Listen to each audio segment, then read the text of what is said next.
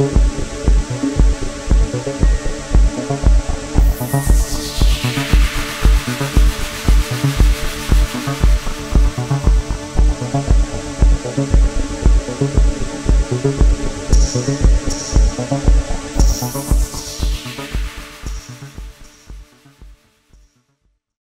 average anglers, we're here today at Cadbury Angling, which is a fishing tackle shop that's based at Acorn Fishery in Kingston Seymour, just outside Clevedon. And we're here today to have a little chat of to the owner. Her name's Zoe Bartlett, and I'm just going to literally spin the camera around now. Right, Zoe, can you start by telling us a little bit about a bit of history about the fishery and the tackle shop, and a little bit about yourself? Yeah, so we own obviously Acorn Fishery, and it's a family-run business. We actually dug it ourselves, did the whole lot 22 years ago now. We have a carp lake and we have a match lake, and I was brought into the fishing world with my brother. Our family have always fished. We used to go with Gramps, and we used to love tench fishing down all over the place, and my dad always fished, and then with my brother's fishing career, we went all over the world, and I got into carp fishing myself, and I was junior champion and women champion.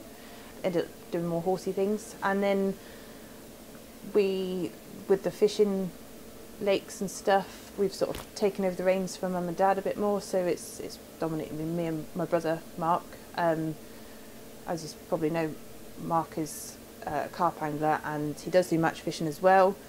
And so then with the shop, we had some guys that had it before, Dan and Toby.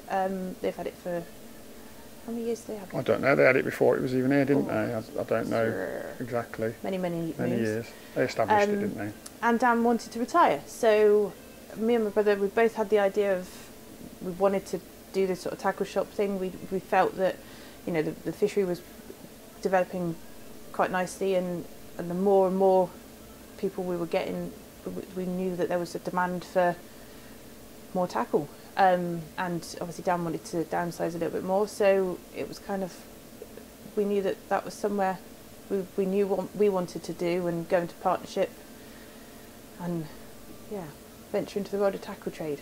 How have you found that, Zoe? Have you been on much of a learning curve with fishing tackle? I mean, obviously, Massive. with a background in carp fishing, you obviously knew a fair bit about carp fishing tackle. And what about other aspects of fishing, like match fishing, course fishing, you know, even pike fishing and that? Have you been on much of a learning curve recently? Well, so obviously I had a background of carp fishing. Obviously my brother doing all of that, he taught me all of that.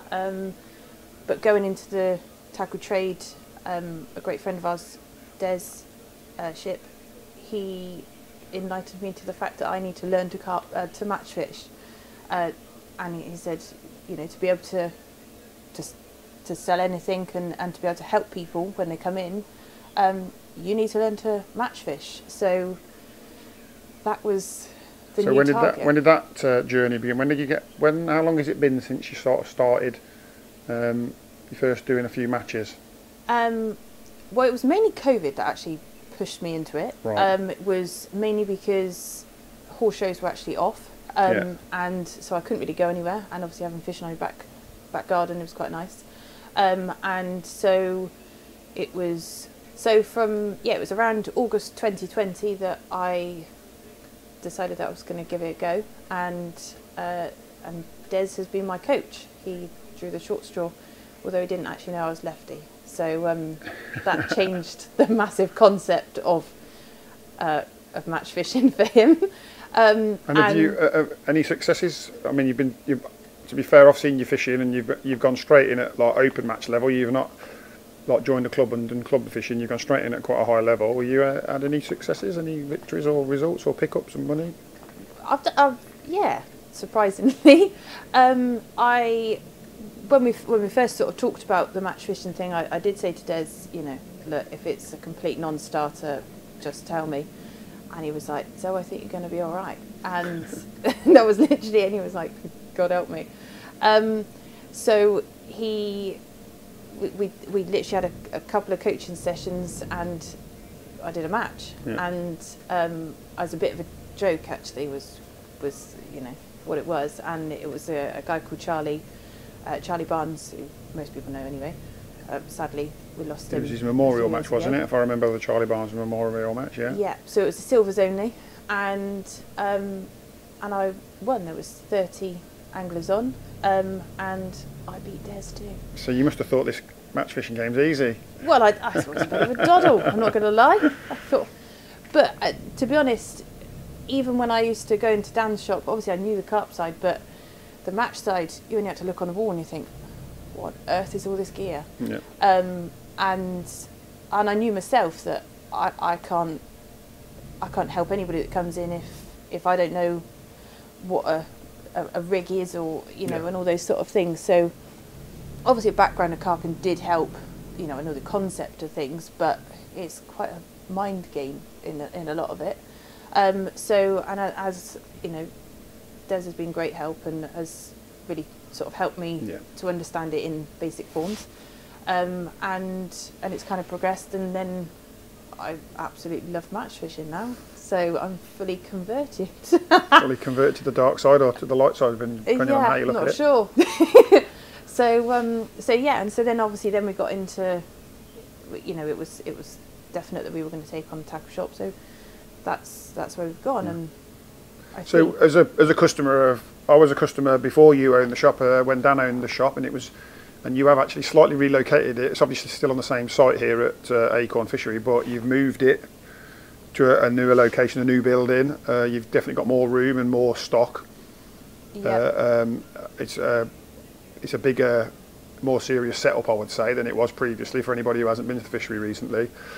Have you got plans for it to move from here, or is this how it's going to stay? Any ideas where you want to take it? Well, we really want to get bigger, really. For the demand of we've kind of gone with what we know that is needed, not only for our fishery, but obviously we've got plantations, bullocks down the road. Yeah, and none of them have got tackle shops, have they? No. No, and so we don't just facilitate for obviously we have barbless hooks and stuff like that, but we do barbs, just for example, and we do have the River Cairn, and here. We have the River Cairn and other natural venues in the area as well, don't you? Which a lot of the locals fish for. So so you cater in. You're basically becoming a local tackle shop, which you are my local tackle shop. So essentially that's what you are. Yeah, and so it's just handy that it goes part and parcel with the lakes, that there's nothing worse than when you're on the bank and you break something and you have to pack up because you can't get it. Whereas I'd like to think we've got most areas covered, within both sections, and we try to have a really big variety of stuff. We try and listen to what the anglers want, and if we can get it in, we'll get it in, and I can normally try and source something. So we are hoping to push back. I've just got to try and. Are you going to move that sort of storage? What you're using there as a storage area? You're open to opening that up? So obviously we have our storage. I don't know if on the camera, guys, it's around just here where my finger is. So we're talking about, there's a little storage space area there at the moment, and Zoe's planning, by the sounds of it, to open that up to a bit more. Well, it'll actually be another bay. It'll be another bay back. What, as big as this shop, or the whole shop? It'll be so like another section like this. Oh right, so past that wall. Yeah, so then we can have potentially. We'd big. love to have like a pole alley and stuff that like would that. Be amazing. So, and not only that, for for the carpers, we'd like a big rod section and bivvies, and so that's really big plans. So, obviously. That's where we're hoping to go from. So Zoe, have you had good support from the local lads in the area? Yeah, really good. A lot of the lads that fish at all the local matches and stuff, really nice response, and they've been really encouraging. It's been really, really lovely. We've noticed a big increase of previous customers that might have gone up in bits, that they've all come back, So when Dan owned the shop before, you've managed to keep his customers and grow some of your own. Yeah, And get some more trade. Why do you think more people are perhaps using the tackle shop now than were using it before?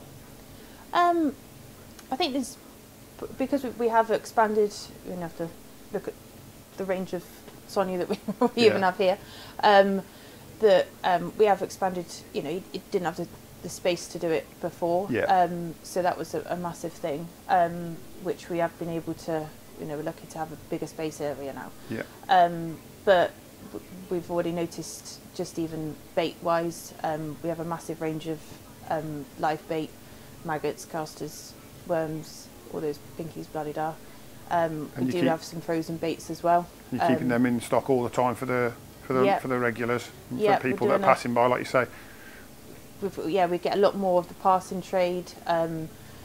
You know, we open early, so we open at 7:30 in the morning. It's 7:30 till 5 every day, Monday to Saturday, and then 7:30 till 12:30 on a Sunday. So, you know, people pick it up on their route through on the day of fishing. You know, a lot of the match lads, they pop in first thing before the match starts. I mean, it is only sort of 5 or 10 minutes off the M5, isn't it? And actually, if you come off the M5, it's very unlikely to hit traffic getting here because it's sort of quiet roads. So you can literally jump off the M5. Oh, sorry, I'm kicking your shop about. Jump off the M5 and pop into the shop, no problem at all, and be back on the M5 in sort of 10 minutes, which I think is quite useful because the M5 corridor's got quite a lot of fisheries that people might be up and down, and if they're halfway down the M5 and they think I haven't got any bait or whatever, they can pop in and know that you're going to have a pint of maggots for them, or like you say, a kilo of worms or whatever they need to. We try and stock as much live bait as possible. I'm pretty, as a lot of people know, I'm pretty good at spending, and much to my brother's disgust, he just goes, "How much?" The delivery man, we're good friends. So we seem to be getting a really nice response, and we can hope that, you know, as I say, we try to listen as much as possible, and we try to we just want to develop as much as possible, really. Cool. See where it goes.